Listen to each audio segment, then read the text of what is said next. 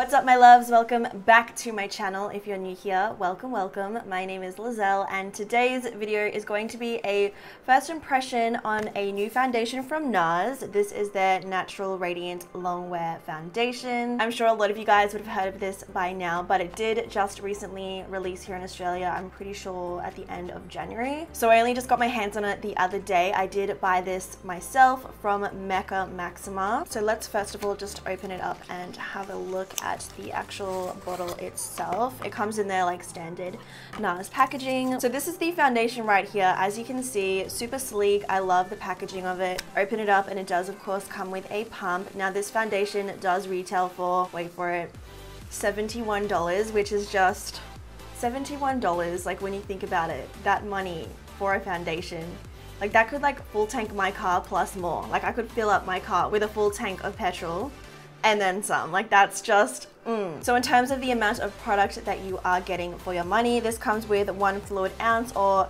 30 mils of product. I do like, again, that it comes with a pump. I feel like all foundations should come with a pump, and if I do use a foundation that doesn't have a pump, it's just because it's really good. But yeah, it comes with a pump. The shade that I am going to be using today is M1 medium 1 Punjab. I'm hoping that this is a pretty good match. I am the same shade in the Sheer Glow foundation, I'm pretty sure, and this is described as medium with golden peachy undertones, so fingers crossed. In terms of shade range, as you can see, it does come with 33 different shades across the board, which is pretty good. I feel like 33 different shades is pretty decent, but in saying that, I do feel like they could have gone a little deeper with it in terms of the darker skin tones that they have to offer. Now, before I go ahead and apply this to my face, I'm just going to quickly read out what the claims and details of the foundation are from their website. So it says that it is their first 16-hour foundation that has a lightweight, breathable, fade-resistant formula and features medium to full buildable coverage. It also says that it is transfer-resistant, sweat-resistant, and stays true to color and fresh all day. And it has a unique combination of translucent base with micronized amino acid, coated pigments, and mineral tone balancing powders that mimic the skin's tone, fusing with it for the closest color match yet. That is like very technical with it. But it also says that it has their skin optimizing complex, which is a blend of raspberry, apple, and watermelon extracts that help support skin's elastic fibers to smooth and improve skin's appearance over time for optimal radiance. Wow, okay, that's intense. So yeah, that's what the details of the foundation are. They also do recommend that you apply it with your fingers. I'm not so much a fan of applying any products with my fingers, so I am going to be using this baby right here, the Real Techniques Miracle Complexion Sponge. So let's get into it. I am going to go ahead and prime half my face. I'm just using my daily primer that I always use. This is the Inoxa Pure Silk Skin Primer. Typically, I would always prime my face when I'm wearing a foundation. Like, I'm not going to apply a foundation without a primer, but I know that some of you guys do like to see like how a foundation reacts without a primer, so that's why I'm just going to be doing half my face and we can see the difference that it makes. As you can see, my skin ain't perfect. I do have like little bits of scarring, that kind of thing. I don't really have any breakouts. It's mainly just like scarring, discoloration, so we'll see how that covers it up. I also have my freckles up here that you guys know. I have just a patch of freckles on one side of my face. So let's go into the foundation now. I am going to take a pump. Oh, I should have done this first.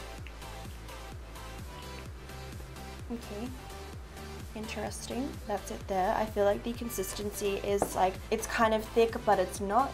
As you can see, it's running down my hand. It's kind of thick, I guess. As you can see, that's the consistency right there.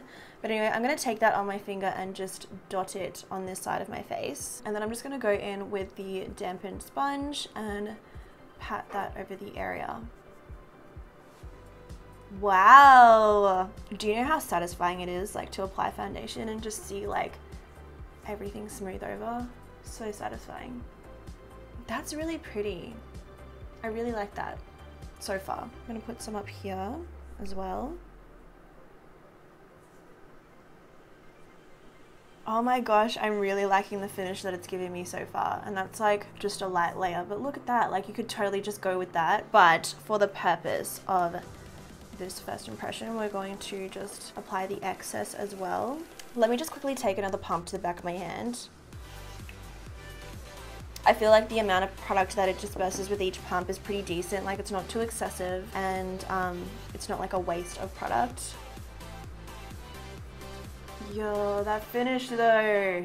Okay, the finish of this foundation, I'm actually obsessed. If you can kind of see like the way that the lighting is like catching onto the high points of my face, it really does give you that like radiant glow. So that's one side of my face done. As you can see, it really has evened out all the discoloration and pigmentation, all that I had. It hasn't like covered up my little freckles that I have here, but to be honest, I don't mind my freckles showing through. That's okay. I don't want my face to be completely like. So we're just gonna go ahead and apply some more to this side of my face. This is the non-primed side now.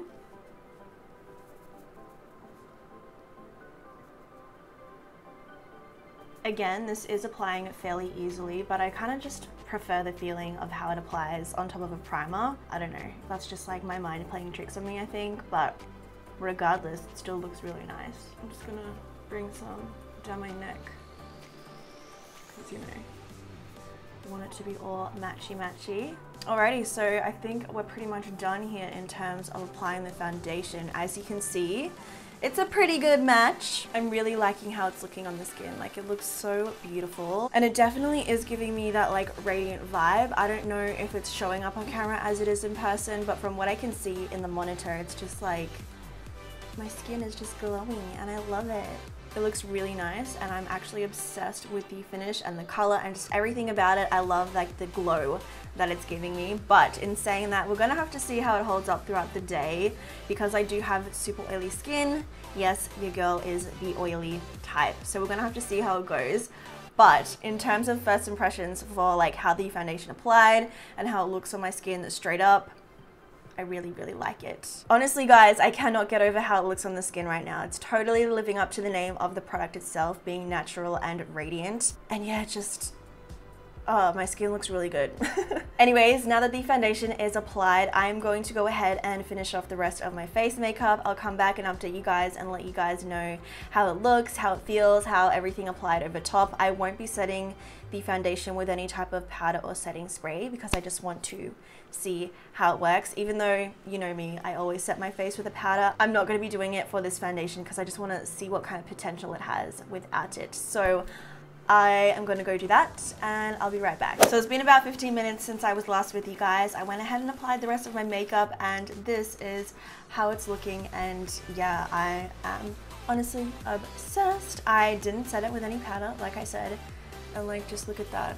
The finish of it is just so beautiful, and I feel like my makeup products and everything else that I applied to my face applied really nicely over top. I had no issues when it came to like blending in my contour, bronzer, blush, all that stuff. Everything was smooth. I feel like it's giving my face a really nice glow, and I cannot stress that enough, that it is exactly what it says it is, a natural, radiant foundation. Of course, I did apply concealer, and I had to set my concealer with some translucent powder, but that was only mainly in this area here, like underneath my eyes and a little bit like down my nose. Other than that, the rest of my face has not been set with any powder. So yeah, I'm really liking it so far. I'm obsessed with the coverage. I feel like it definitely is what it says it is. Like, you can wear it as a medium coverage and then build it up to full. I would say that today I did go ahead and pretty much build it up to a full coverage, and my skin looks so good, so flawless, and I'm obsessed. So with that being said, I am going to continue on with my day. It's actually a really hot day outside today, so it's the perfect conditions to test out this foundation. If I'm gonna be sweating, then it's gonna be today, because it is 33 degrees outside. Yes, I'm currently sitting in air conditioning, but if I do decide to go out later, I will let you guys know and I'll keep you guys updated. I'm really excited to see whether this does live up to the claims of being like sweat proof, transfer proof, and they did say that it will last all day. I mean, 16 hours. I'm not going to be wearing the foundation for 16 hours, but that's a pretty big claim. So I am going to continue on with my day, and I'll check back in with you guys in a couple of hours. Alright guys, I'm back with an update for you all. It's almost 6 p.m. for me, which means that I've been wearing the foundation now for about 5 or so hours. So what I'm about to do is take a look in the mirror and see just how it's done so far. Damn, okay, first impressions, it looks so good. I have to remind myself that I didn't set it with any kind of powder, and oh my goodness me, like it looks so good. I don't see any creasing happening whatsoever. Usually I do get creasing like on my forehead and in my natural expression lines and whatnot, but nothing, like nothing. It has not creased up at all, and I have not set it with a powder. Like what? In terms of difference between the primed side and the non-primed side, to be honest, I don't really notice a difference. Yeah, it honestly doesn't look different at all between either side. Like it looks the same. I seriously can't stop looking at it. Like I just can't get over the fact that there's no creasing. Like nothing has moved, nothing has faded. It's stayed put, and my skin is still glowing. Like look at my skin, guys. Look how good my skin looks right now. Like look at it. Oh, I can't get over it. And in terms of oxidizing or anything like that, I don't really feel like it has. Like I feel like the color match is pretty much on point, and it's stayed on point since I've applied it. I can't go over the fact that it's like stayed put. I mean, my skin is probably just a little bit dewy in a way. It is very humid over here today, but I like it. Like I really like how it looks. So far so good, you guys. So far so good. So I'm about to head out right now, and I'm going to come back at the end of the night to update you guys and let you know my final thoughts and opinions. So far I'm really excited, and I have really high hopes because I mean, with my oily ass skin, it's looking pretty good. So I'll be back. All right guys, I'm back for my final update of the day. It is currently almost 10 p.m, which means I've been wearing the foundation now for almost 9 hours at this point. As you guys can see, my hair is just all over the place, all kinds of frizzy right now because I have been outside where it's been humid, hot and raining, which has definitely put the foundation to the test today. So I'm gonna go ahead and take a look in the mirror and tell you guys what I think. So still, it looks so good. Oh my gosh. I kind of feel like the primed side has kind of held up a little better than the non-primed side though. I just feel like along this area here, this side just kind of, I don't know how to describe it. Like it looks like it's more stuck there as opposed to this side. It kind of looks like it's just sitting on top of the skin at this point. But regardless, the non-primed side still looks pretty decent. And I just can't get over the fact that there's no creasing. Like there's literally no creasing on any of the usual places where I crease up. So if it's like this without any kind of setting powder, imagine how stuck it would be with a setting powder. You know what I mean? Like it's just crazy that I don't have any creasing at all. I don't know if you guys are into this kind of finish that it's giving me. I feel like my natural oils have, of course, started to seep through. That kind of sounds bad, but I don't really know how else to describe it. It's like when I get oily, it just kind of comes through. But with this foundation, I feel like it looks nice. Like it just gives you a nice glow. It doesn't look like cakey or anything like that. It just gives your skin like such a nice luminosity. I don't even know how to describe it right now, but you guys can tell I'm getting really hyped and like just excited about it. Like I really like this foundation. I cannot stop looking at it in the mirror. It's just crazy to me. I don't even want to wipe it off. I'm about to go to the gym right now, which is why I had to do this update now. I don't want to wipe it off. It just looks so good. Anyways, in terms of my final opinion on this foundation, now let me say it is expensive. 71 Australian dollars for this foundation is very expensive. I get it.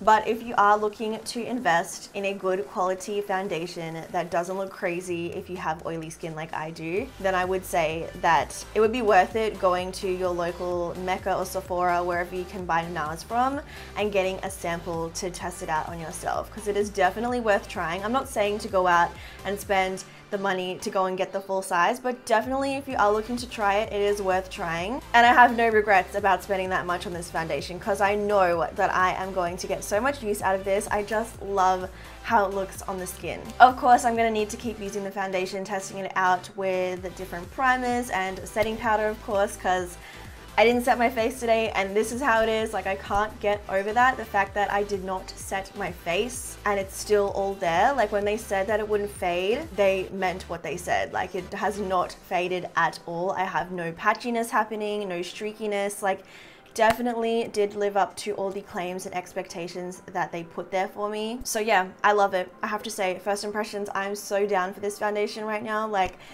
oh, I can't get over it. If you guys have tried this foundation, comment down below and let me know what you think of it, just so that if you have a different skin type, we can all kind of chat in the comments and help each other out with that. If you did enjoy this video or you found it helpful, don't forget to give it a thumbs up, and if you're new and you're still here watching and you're not subscribed to my channel, make sure you hit the little red button down below before you go so you don't miss any more videos that I post. If you guys have any other products that you want me to do first impressions on, leave your suggestions down below in the comments. I'm always down to try out new things. And with that being said, I hope you guys are having a fabulous week. I will talk to you in the comment section and I'll see you all in my next video.